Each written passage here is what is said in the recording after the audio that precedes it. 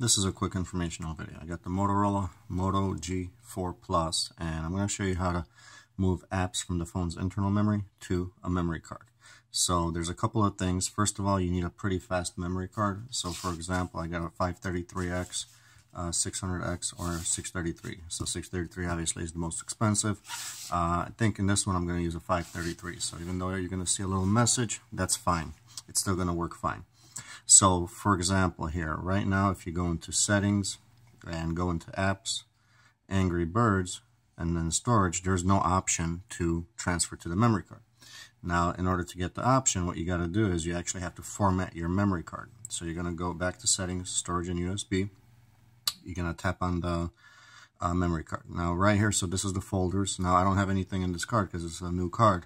But if you're going to do this, if you have any data on your card, you are going to lose everything. So back up your data first before you do this. That's just a warning.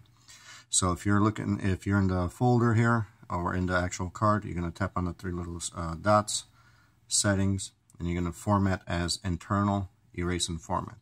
Now this is going to be pretty quick because I don't have anything on this card, but it can take up to a couple minutes if you got a lot of stuff there. Now once it's going to format, I'll show you what to do next. Also, this phone supports a memory card up to 128 gig. So if you get like a 200 gig or something like that, it won't work. So now it's asking if I want to move my data. I'm going to pick move later because I want to manually pick everything here. So now that I've got this done here, so if you notice here, 15.48 gigs used out of 123. So I got a 64 gig of storage on the phone, native, and then a 64 gig memory card in the phone. So now to do the actual moving the apps, you go back to settings, apps, you're going to pick Angry Birds. Well, this is just my example here. You're going to pick storage, and now you can actually change storage used from internal storage to SanDisk and move. And it's going to move. So now you'll be able to do it on multiple apps.